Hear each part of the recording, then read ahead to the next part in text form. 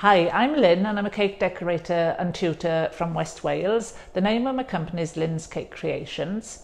I've got a little bit of spare time on my hands at the moment, so I thought it would be an opportunity for me to put a couple of videos together to show those of you who'd like to start cake decorating the techniques in covering a cake with buttercream and then sugar paste, and then doing simple cutout decorations and possibly some unwired sugar flowers to put on an alternative cake.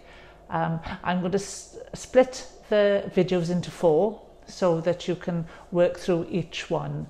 The first one will be buttercream in a sponge cake ready for sugar pasting. The second will be covering the cake with sugar paste. The third will be doing simple cutouts, and the fourth will be doing simple unwired flowers. In producing the videos, I've tried to use equipment and materials that you would have in the house, so you don't have to actually go out and buy lots of different things. But I will give you advice as to equipment and materials that you can purchase if you want to. Okay, I look forward to starting it, and I will see you in the next episode, which will be buttercreaming a sugar paste cake.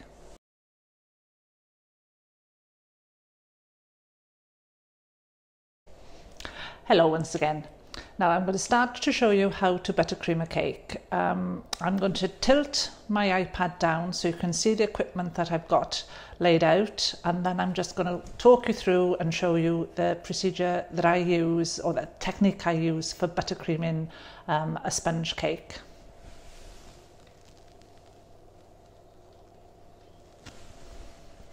Okay, as you can see here, I've got a variety of equipment. Most of them I've got from use in the house.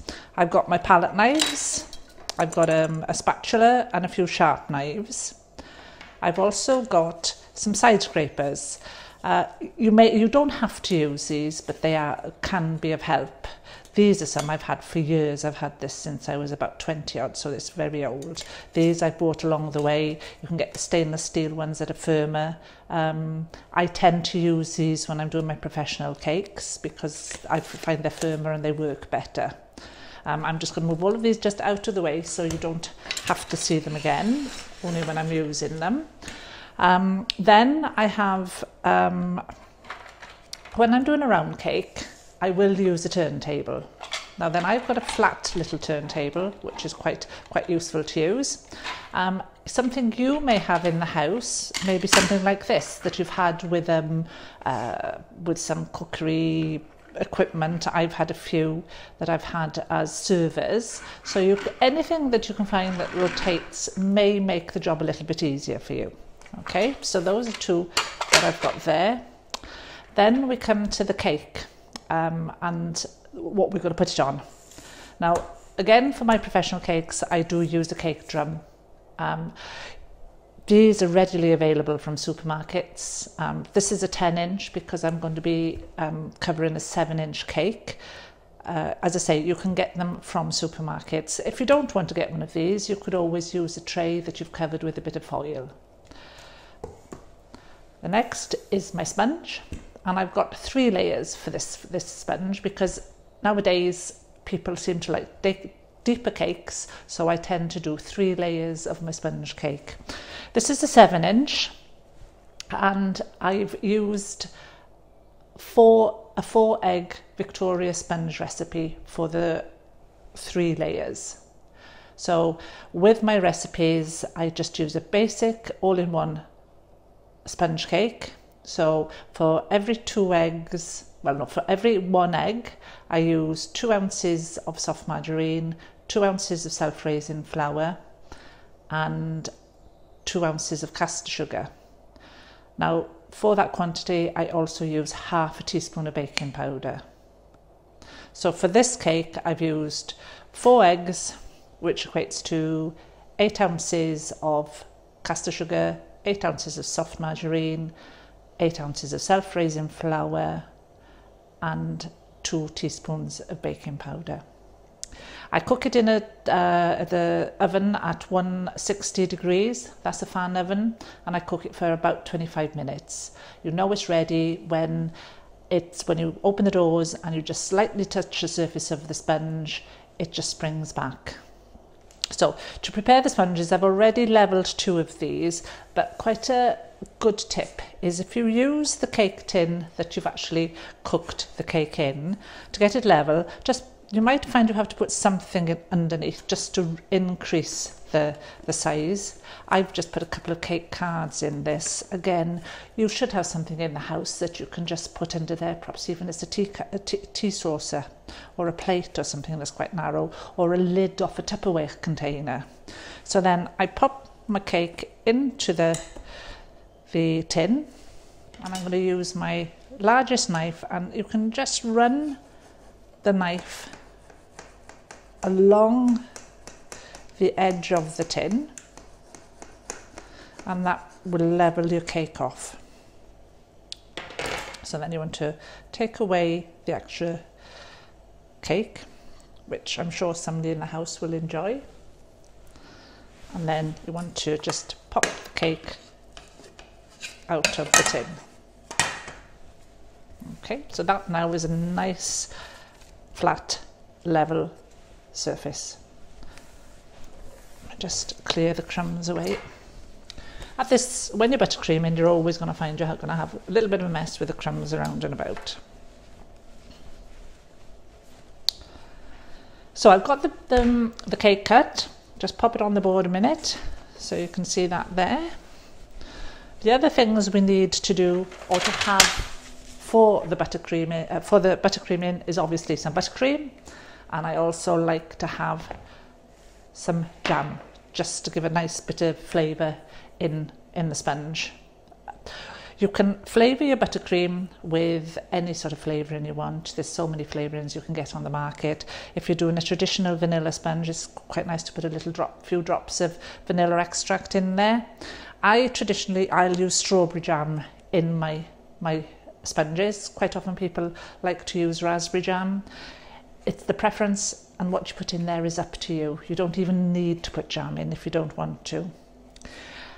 Buttercream recipe, I use half quantities of butter to icing sugar. So if I use 8 ounces of butter, I'll use a pound of icing sugar.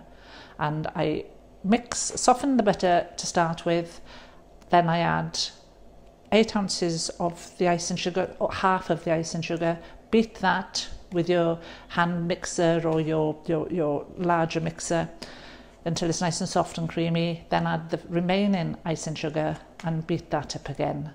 If you find it's a little bit stiff, you can always add a little bit of cold boiled water, well, not cooled, but boiled water to it, and that will soften it. But in the temperature that we've got at the moment, you'll find that the buttercream is soft enough.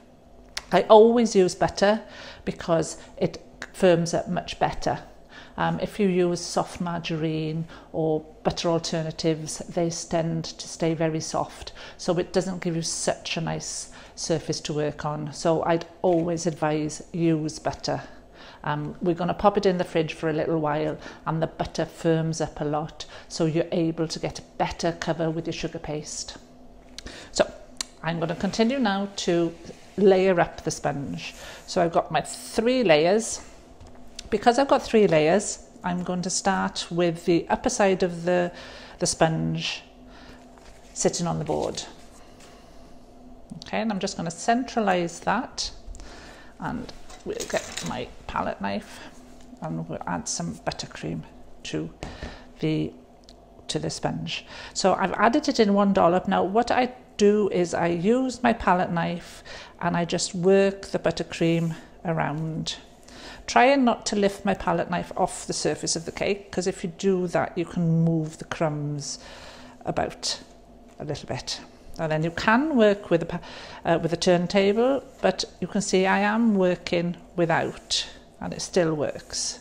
But I actually prefer to just have the turntable underneath, because it gives me a little bit more control.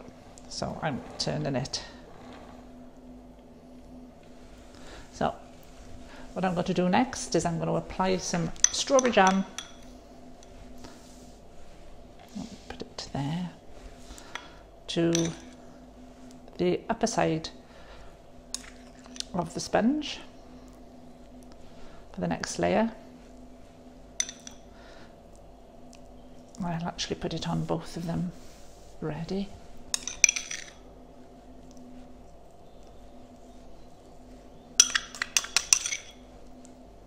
And again, the amount of buttercream you put on, not buttercream, jam you put on is up to you. You know, some people like lots, others prefer less. I don't tend to put too much because it can slip about a bit on the buttercream. So I put that out of the way. And I'll bring those to the side. So you can see I'm working on this. Now what I'm going to do is I'm just going to pop the next one on top of there and just put a bit of pressure down just to firm it all up a little bit. I never remove my baking parchment from my cakes until I'm ready to decorate, because it seems to keep them the cakes a little bit moister. So back now, put some buttercream on this layer. And again, the amount of buttercream you put on is your preference. If you like a lot of buttercream, put more in.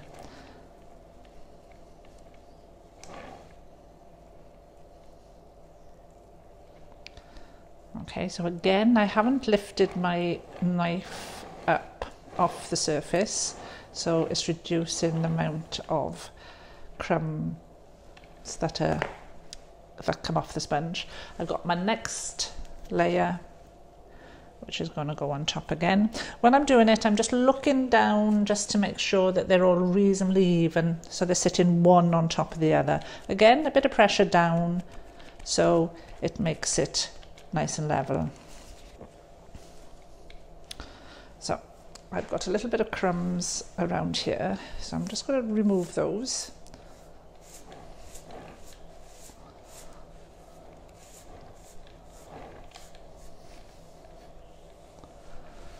And just take them away.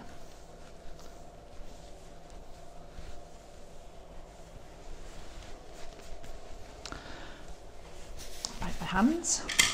And now what we need to do is we want to cover the whole of the cake with buttercream.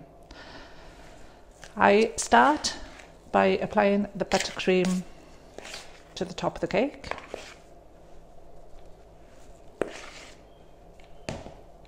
And again, the same method as I've done before, just moving the buttercream about, trying not to lift my palette knife off the surface. Okay, so you can see the buttercream is coming to the edge of the cake, and I want it to do that because I'm going to encourage that to go down. So I'm just going to rotate around.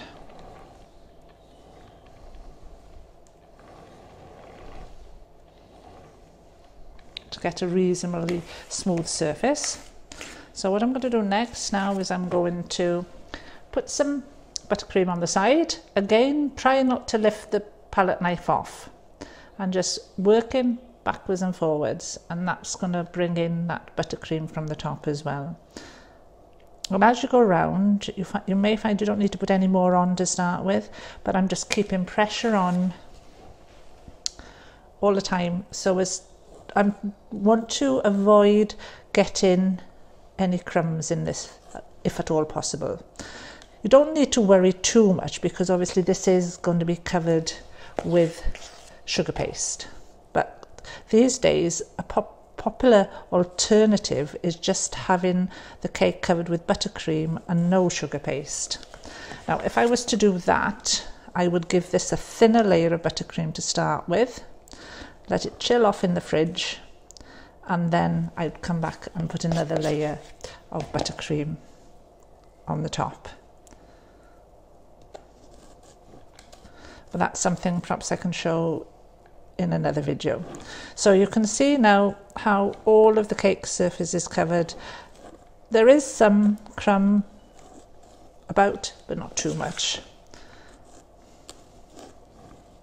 And you can see that the buttercream is quite firm and is sticking quite nicely to the side of the cake.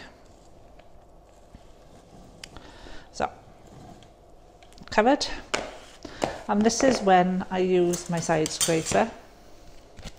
As I say, I'll use this one so you can see how it works, and I just hold my side scraper there and I twist around the side of the cake just to try and get a nice even surface, well, a straight surface more than even. So I'm not removing much of the icing. There's a few air bubbles there, but you don't need to worry about those.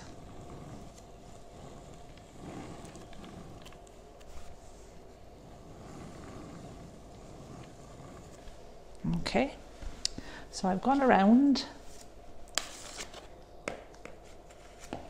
and what you want to do with the top surface of the cake then is I'll use a clean palette knife for this, just to show you. I just pull it in to the centre, so you're not losing that nice edge. And I'm doing a little bit at a time, and every time I take off, I clean my knife off.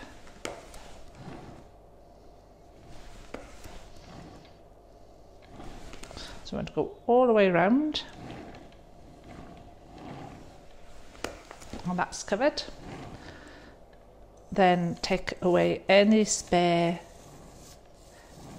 buttercream that's on the board itself. So that's all cleared away. And you can wipe the board down as well.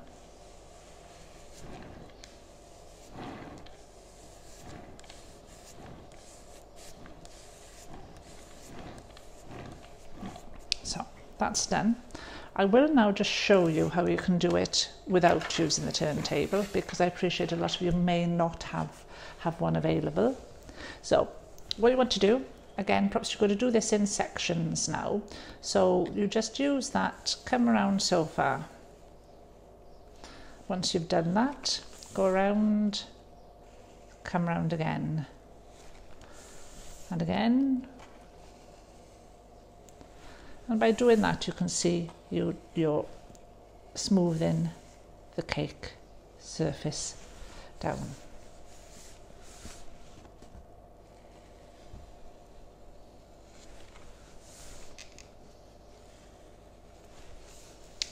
And that is your cake, all ready to be sugar pasted. But what we need to do first is we need to pop it in the fridge for half an hour, possibly an hour, so that the butter crisps up, firms up. So as I say, it gives you that much firmer surface to work on when you're sugar pasting. Many thanks. This is going in the fridge. I'm going to clear up and I'm going to get things ready for the next stage. Speak to you soon.